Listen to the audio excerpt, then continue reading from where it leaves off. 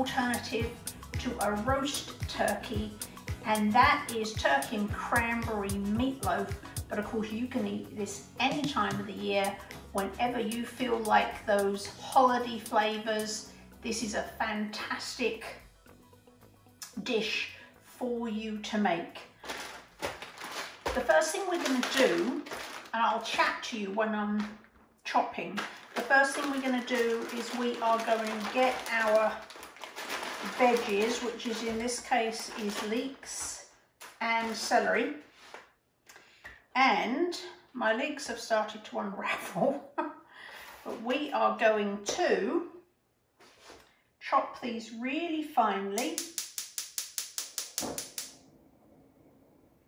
and we are going to saute them just for a little bit.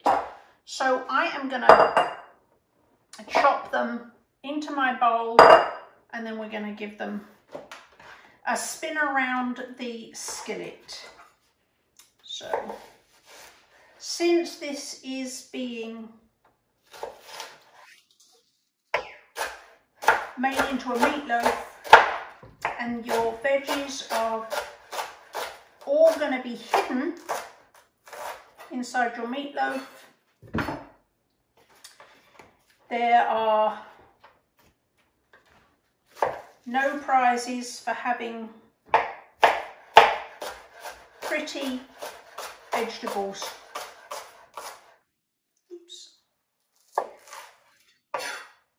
There are also no prizes for chopping fast. Being able to chop 300 pounds of onions in under 30 seconds, I promise you, does not make your onions taste any better, or your leeks, or anything else you might need to chop. So, being able to chop faster, not only does it not make you a better cook, it makes you a faster one, nor does it make anything taste better. It all just tastes the same, whatever speed you chop at. My recommendation is that you concentrate on not chopping off your digits.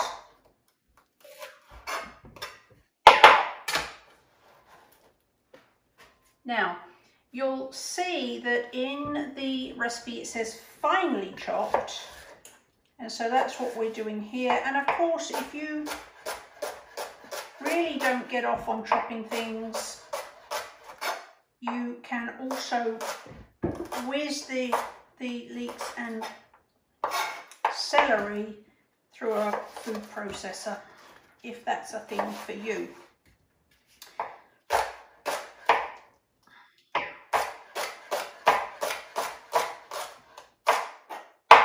You will notice that the recipe says finely chopped, and you'll notice that that's what I'm doing. I'm making these leeks pretty fine, and the reason for that is that because this is a meatloaf, most people are not going to want to come across a large lump of anything. A meatloaf is kind of one of those things where everything is small, so it's rather a blend of flavors rather than big lumps of something halfway through. The other thing, of course, when you're chopping things like this, although we don't need it to look pretty because it's going to be inside the meatloaf, the goal, or one of the goals, is to get the pieces of a similar size, because then they will all cook evenly.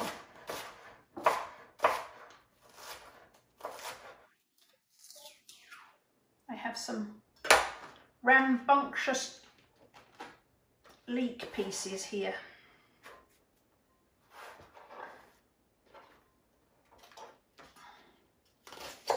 Okay, we're almost done on the leeks. We can get them going. and then we'll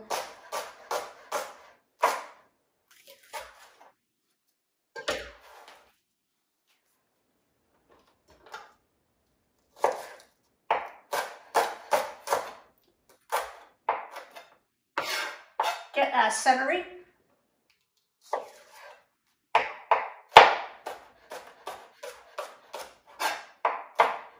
Now this recipe is, meatloaf is not a huge thing in England, but it is a really big thing here in the US. So meatloaf was not high up my list of things to do when I first started creating recipes for keto and low carb.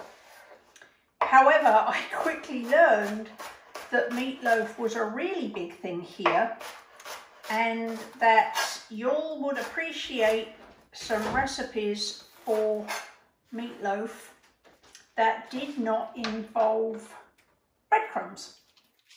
Now, the other thing I learned from folks was that you all would appreciate meatloaf recipes that were not dry. There seems to be a common complaint of dry meatloaves abounding on the internet. So let me just assure you that this is not one of those. Very moist, not dry at all. Okay, so I've got my leeks done. First, I'm gonna drop my spatula on the floor. 10-second rule. Gonna give it a wipe off. So I'm gonna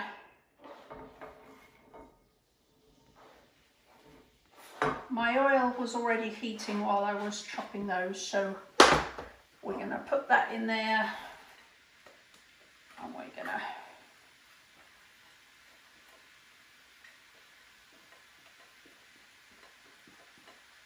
put that in there.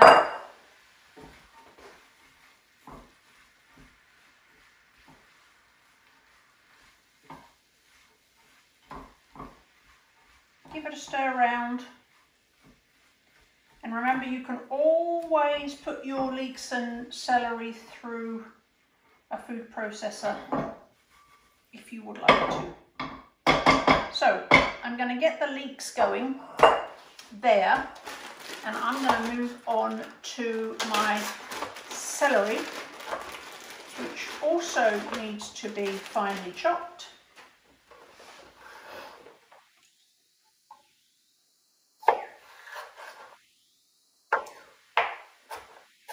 Not only does this meatloaf, I've never actually seen another recipe for a turkey meatloaf, but I love turkey, and I think that turkey is very underrated. And also, ground turkey is usually, you can normally find ground turkey cheap at the grocery store, and I'm all about making our keto budgets go further. So this is a great budget-friendly meal. The other fabulous thing about this, other than it being budget-friendly and moist and something different from your normal beef-based meatloaf, is that it is fantastic hot. You can make it, you can bake it, you can eat it. It is also fantastic cold. And because it's fantastic cold, that means that it is also a terrific thing to take on the road. So, be that popping a couple of slices in your lunch sack or lunchbox to take to the office, or to send to school with the kids, or whatever you do. You can heat it up in a microwave, or you can just take it and eat it cold. It is fantastic. Also, travels very well, so super good, super nutritious, protein packed road trip food as well. So very, very portable. It holds together brilliantly. It slices like a dream. So this recipe is super useful, super versatile. If you can always use it, also use it as a like a batch recipe. So make up the meatloaf, bake it, portion it. If there's only a couple of you, slice it up, eat 2 slices now, and then portion in slices and freeze, and so you have a virtually instant dinner protein or protein available in the freezer. In the morning before you leave, you can just get a slice or 2 out of the freezer and then pair it with a side if you do sides, or just have a couple of slices of meatloaf. And again, once it's defrosted, hot or cold, it is fabulous either way.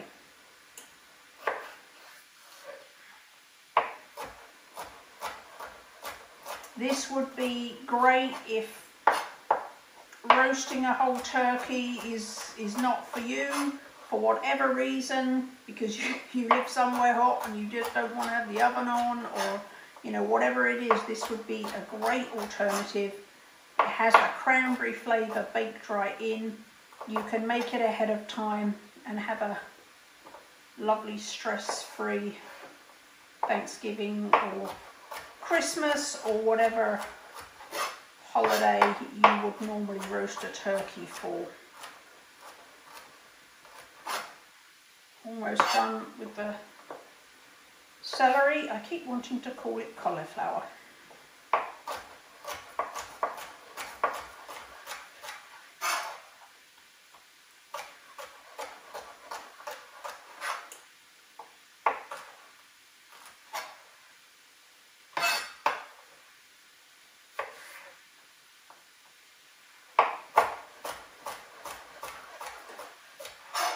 Again, with the celery finely chopped,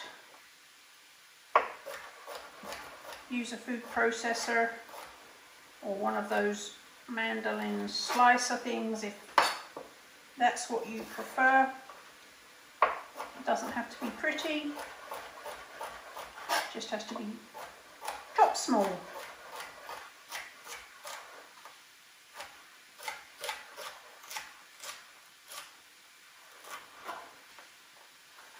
And just for good measure,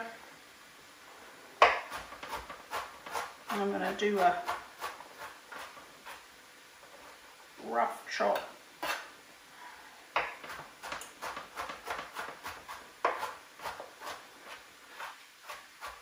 Chop any of those big bits down. Now I'm going to add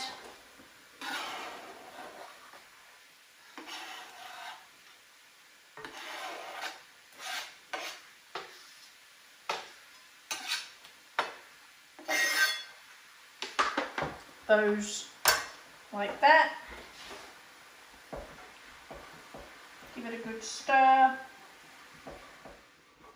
It normally takes about 15 minutes for the leeks and the celery to soften. So I am going to leave this to saute until all the moisture has cooked out and our veggies are nice and soft. Meanwhile, I am going to get the rest of our ingredients ready. So in my bowl here, I'm going to put my dried cranberries. Now, if you cannot get unsweetened dry cranberries. They are more common now than they ever were, and you can also get the big brands like Craisins. You can actually get very much reduced sugar. So if you can't get sugar-free dried cranberries, you could either dry your own, or if that's not a thing for you, get the lowest sugar cranberries that you can. And most grocery stores I've seen have the low added sugar version. So do the best you can with the cranberries. There's not a ton of them, and when you spread them throughout the entire meatloaf, you don't need to worry about the carb count, but do get the lowest sweeten you can. Now these cranberries that I have are a little bit big, so if yours are too, I would suggest just chopping them down a little bit. Now they are sticky, so what I'm going to do is I'm going to get my bowl and I'm going to put my almond meal in it. Now that's going to help as I chop.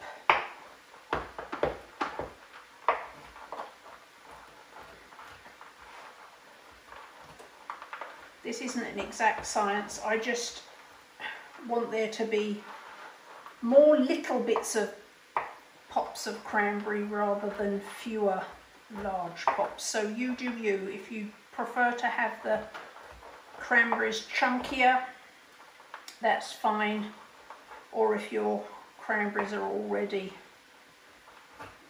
smaller, that's fine too.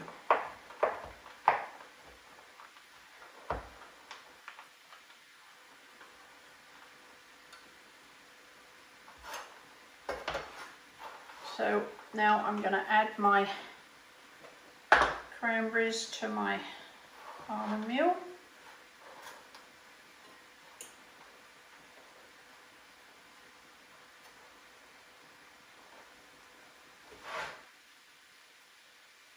It's the end of my knife.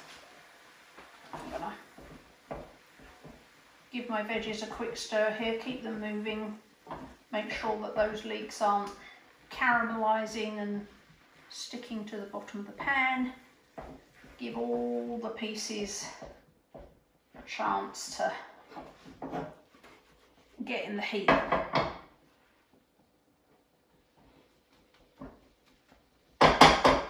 going to keep those going there, and then I'm going to add the rest of the ingredients to here. So I've got my sage,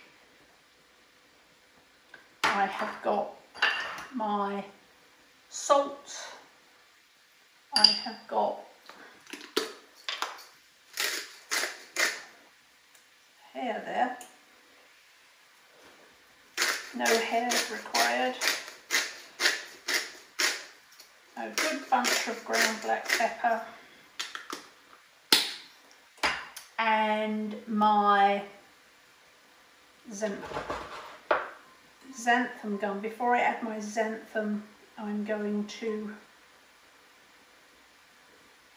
toss the cranberries in the almond meal so that the xanthan doesn't just all get stuck to the cranberries. So I'm going to do that, then I'm going to sprinkle in my xanthan and mix it all together really well.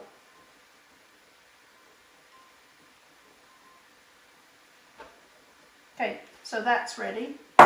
Now, let's give the veggies a stir. I'm also going to give my hands a quick rinse. If you're baking your meatloaf straight away, then now would be a great time to pop the oven on, and you want it at 350F. And I'm just going to rinse my hands. And while the veggies are finishing off, I'm going to prepare my meatloaf pan. Now, I like to use oil. You can use a spray, you can spray it if you like, but if a spray is not a thing for you, just pour a little bit of oil in the bottom. Get a brush, this is a pastry brush. I keep one that all I use it for is oil. So this is my oil brush.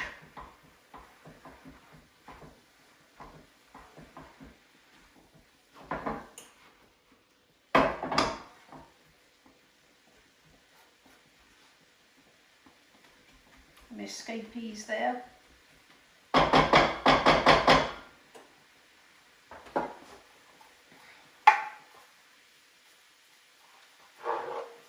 And then we're just going to use our brush to generously coat all the surfaces of our meatloaf pan. Loaf pan. I'm struggling to remember what things are called today. Loaf pan.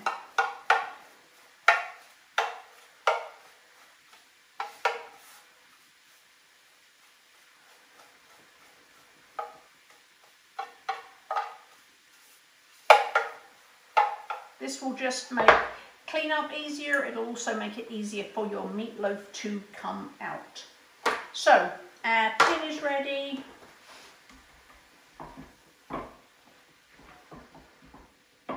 Our veggies are almost ready.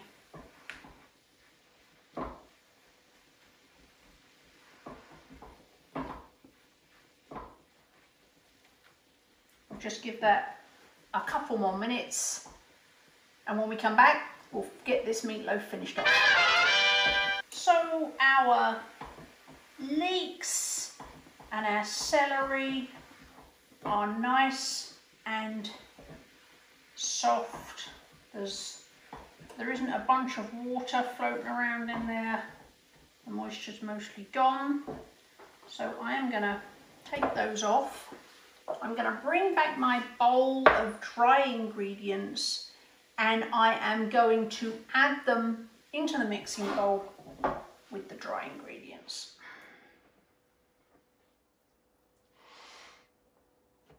A good stir. And it does say a large mixing bowl, and it really does mean a large mixing bowl, because I am struggling to get this mixed without making a mess. So I am going to sprint over and get my super big mixing bowl out. Please hold.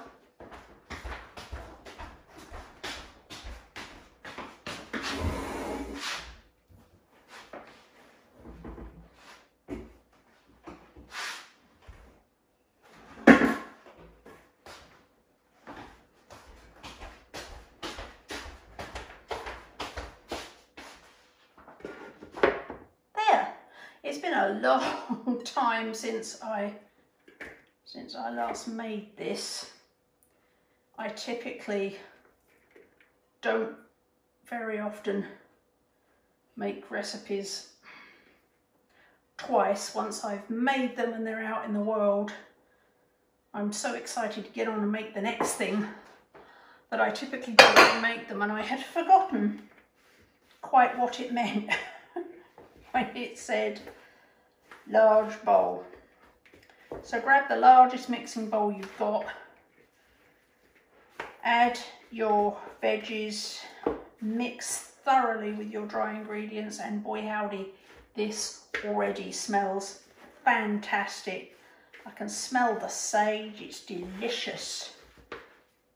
Okay. All right, so that, as you can see, is well mixed. So now what we're going to do is we are going to add our ground turkey.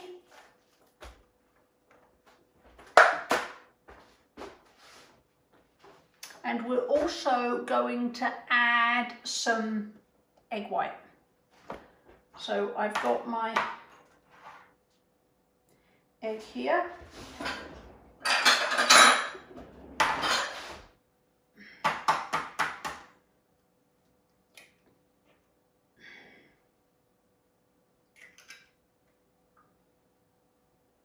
If you buy egg whites in cartons, feel totally free to use that. You can also, depending on where you are in your journey or what your goals are, etc., all of those fabulous things that make you the wonderful individual that you are, if you want to use whole egg, you totally can. The only reason that I used just egg white was so that it was just the protein that we were adding. We weren't adding any more fat. There's obviously a significant amount of fat in all of those almonds, the almond meal that we added. There's some fat in the meat, although not a ton. And then of course there's some, the fat we use to saute the veggies. So you do you. If you want to use a whole egg, there's no secret cooking reason why you shouldn't use a whole egg.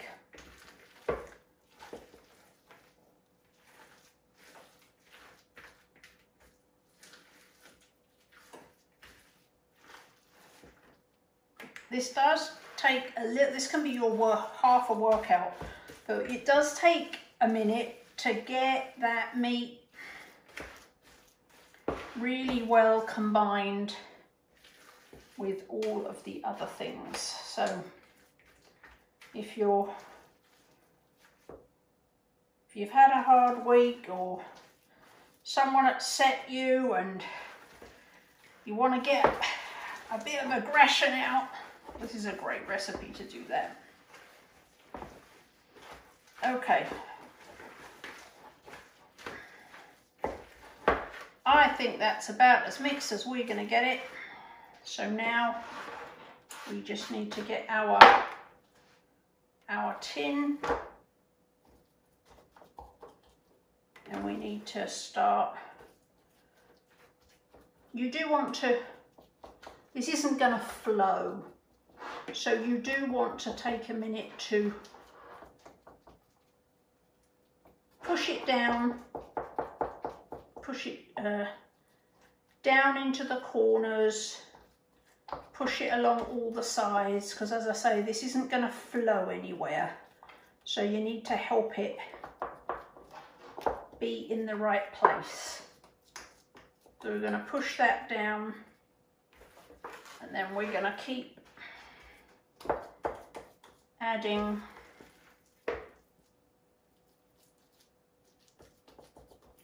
our meat, pushing it down.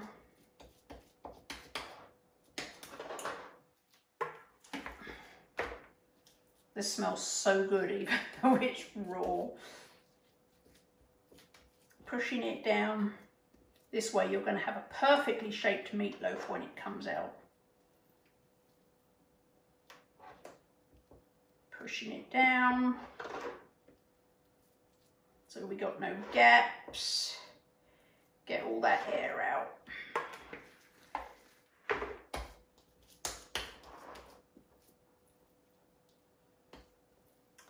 And this is the point where I'm beginning to wonder if one of my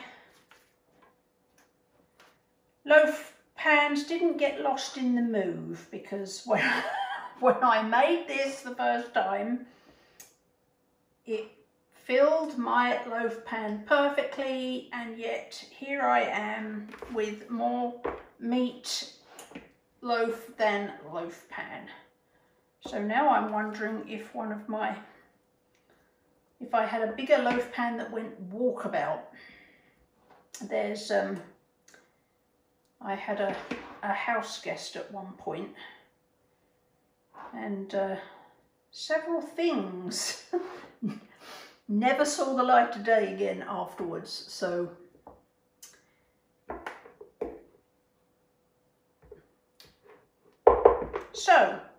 there is our meatloaf. And you clearly need a bigger loaf than this one here. But as I say, I know the first time I made it, it filled it up exactly. So I must have a missing meatloaf. Okay, so now we have got our meat into our loaf. We're going to bake it just like that in the center of our oven for an hour. Now, so this brings me to a good point. So we've got our meatloaf, and obviously for reasons unknown, I have a bunch of mix left over. So you can do several things. You can put it in muffin cups. You can, in fact, let me get one of those.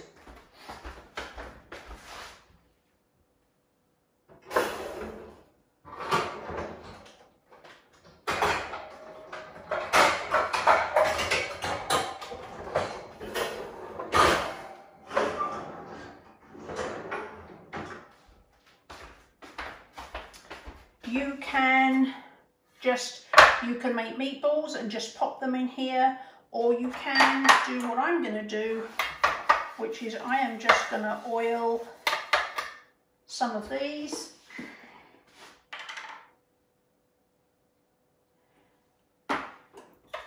Until I have used up my mixture.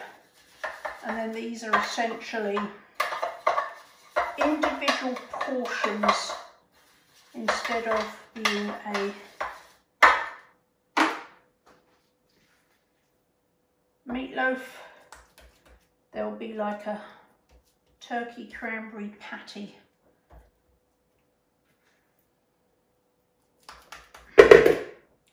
I'm already excited for that. So I'm gonna push that in there.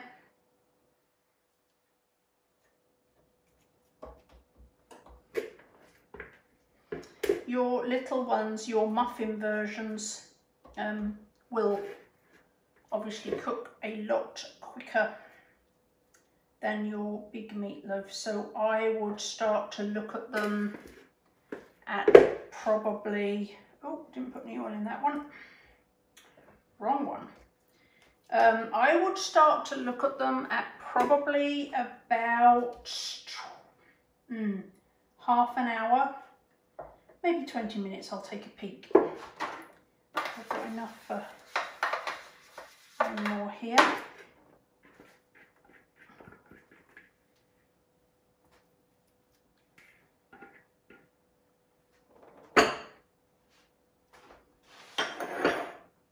Get that out of the way. And I'm just going to steal a bit here. So I've got 5 that are an even size, and then I am just going to, because it will make my life a lot easier later, I'm just going to take a piece of kitchen towel and I'm going to clean off all that excess, because all that's going to happen if you put that in the oven like that is you're going to give yourself a half hour of dish scrubbing, pan scrubbing. So just take a minute to wipe off that excess.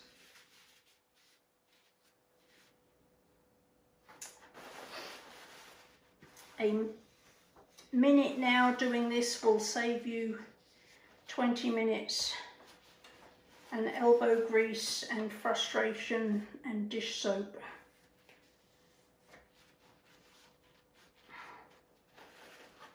You'll thank me. So there we go. We have 5 little mini individual turkey and cranberry meatloafs, and our big cranberry meatloaf, they are going to go, the big one is going to go into the oven at 350 for an hour. Once it's come out of the oven, you do want to let it rest in the tin for 10 minutes. And then you want to get a knife, not a sharp knife because you don't want to damage your pan, but something like a palette knife, so something with a round edge like that, and you just gently want to slide the knife round all of the edges. If you have oiled it well, your meatloaf will just fall out. So what I recommend you do is put a cooling rack on top and then slice around with a knife, put the cooling rack on top and then flip it over, and your meatloaf will slide out, and you'll be a happy cook. So enjoy.